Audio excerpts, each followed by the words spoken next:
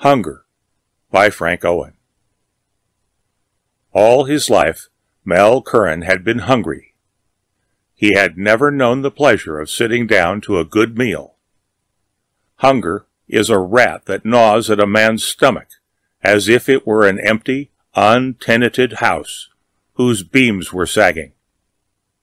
Mel Curran was not a credit to humanity, but then neither was humanity a credit to him. He was undersized, underfed, and his mind was not normal. He believed that the dusk shadows of evening were haunted by all sorts of weird ghosts and wraiths. He was more credulous than a child. He believed everything he heard, everything that was told to him, no matter how fantastic or preposterous. He believed that the night was filled with creeping, crawling things, that sleep was a dreadful state. Every night he fought against it.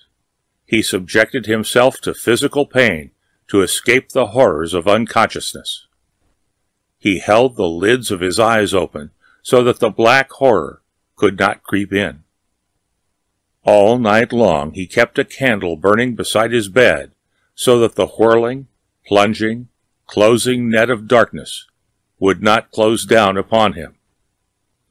Sometimes he groaned and shrieked in terror, and the sounds of his anguish echoed weirdly through the dank, cobweb-draped cellar in which he dwelt. For hours he would fight off the plague of sleep, but eventually, inevitably, from sheer exhaustion, he would succumb to it. Another of his eccentricities was his total vagueness regarding numbers. To him, 1, 6, 7, or any other numerical was merely a word without meaning, and not infrequently his vision also became jumbled. He would see the same man 2 or 3 times at once. He never knew how many men were walking toward him. Sometimes it would be only one man, and he would appear like 4, or, as not infrequently happened, it would be 4 men, and they would appear to him like 1. There were times when he walked smack into a person, because his distorted vision had taken the person for a group. The same phenomenon was true of buildings, of trees, of automobiles, of stairways. When he walked down a subway stairs, he walked as gingerly as if he were walking on eggs, for it was as if he were trying to descend several flights of stairs at once, and he was unaware which he was really treading upon. His life was filled with horrors and tragedies, with fears and desires and dim hopes that never were realized. But greater than all his desires was the supreme wish for a good meal. He was well past 60 and very thin, like a wisp of straw. He was very tall, and his clothes were greasy and green with age. His eyes always shone fanatically, and they bore a searching, hunted, haunted look. Sometimes he would spy a filthy crust of bread by the curbstone. Immediately he would rush forward and devour it, as if all the people in New York had perceived it also, and were pursuing it.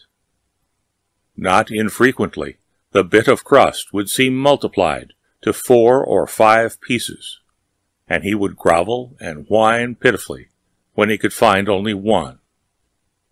He was a familiar sight on the waterfronts, creeping about like an ugly shadow, sinister, ominous, dangerous, as if bent on some uncanny, dreadful mission. And yet his mission was purely an endless search for food to appease the loathsome, gnawing rat that was clawing at his stomach. Hunger. 2. One night he stood before a window in a small restaurant on South Street. The window was a vault containing the most precious of all jewels, food. He licked his dry lips with his dog-like tongue. In the moonlight, His teeth glistened like fangs. The gums seemed drawn back from them to permit greater ease in chewing. In the window was a cold boiled ham, a huge cake, a box of strawberries, and a few garnishings of vegetables. But in his vision all this was multiplied. There was enough food for an army. His mouth watered so that the froth dripped from his lips at the corners. Everything on earth was blotted out. He had found food. He gazed furtively about to see that no one was approaching. Then, deliberately, he climbed up the side of the door, as if he had been a jungle beast. It was quite easy to climb through the huge transom above the door, which, fortunately, was wide open. The next moment he was in the restaurant, and the ham had been snatched from the window. In his frenzy, he crouched upon the floor, chewing at it, as if he were a dog. All caution had fled from him. He fairly gloated over his prize, grunting and growling with satisfaction. The restaurant proprietor dwelt upstairs. He heard the commotion and rose stealthily from his bed. He seized a huge revolver, so large that it appeared like a cannon, and crept downstairs. Mel Curran, on his knees, was fawning over the ham. For a moment the restaurant proprietor gazed on him.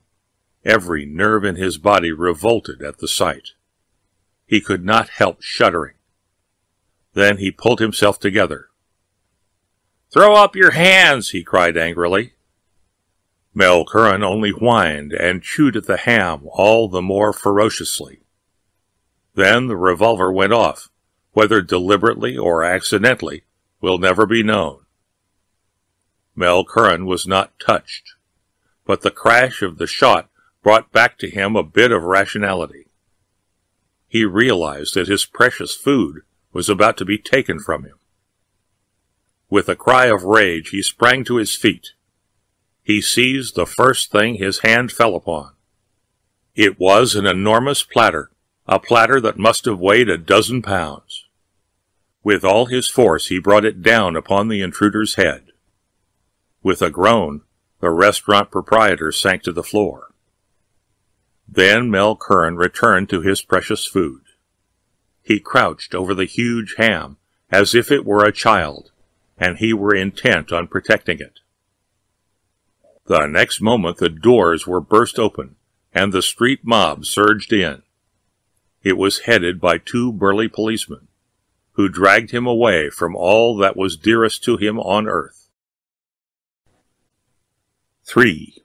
2 months later, for the first time in his life, Mel Curran sat down to a feast fit for the gods.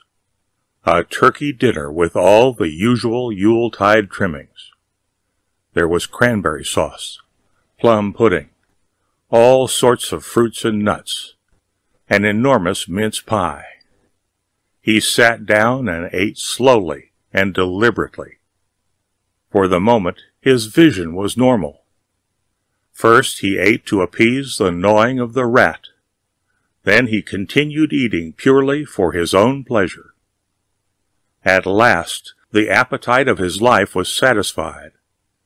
When the meal was finished, he drank 3 cups of coffee and a glass of cider. Then he smoked a huge cigar. He heaved a sigh of satisfaction. He had not lived in vain.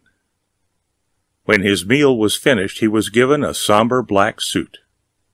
Wonderfully content, he arrayed himself in it. Everybody was trying to outdo everybody else in being nice to him. A chaplain came to see him, a man whose face was truly beautiful, beautiful with a calm and restful peace. "Have you anything to say, my brother?" the chaplain asked in a voice that was soft as the wind through the treetops. "Nothing," replied Mel Curran contentedly. "That was the finest meal I ever ate. I shall never forget it." The chaplain placed his hands on his shoulders and prayed aloud. It was all very wonderful, Mel thought. It seemed rather fine to have people taking such an interest in him. Then the gate of his cell was thrown open, and he was led to a grim, gray chamber, in which stood the electric chair. He gazed upon the scene blankly. He wondered what they were going to do with so many chairs. Without a word, they led him to the gruesome chair. He sat down comfortably, as if it were good to rest after such an enormous meal. He gazed at the little group of spectators who sat grimly in a huddled bunch on one side of the room. Their faces were chalk-like in the shadows. To him, the score of people seemed a multitude, and their gaze was centered on him as if he were a personage of prominence or an actor in a splendid play. Someone stepped forward and placed a black cap over his eyes. That was good. Now he could sleep. Then other hands began fastening buckles about his legs and other parts of his body. That was very foolish. He was not going away. He was going to sleep. Then the guard stepped back. There was a moment of utter silence, a silence so intense that it was almost deafening.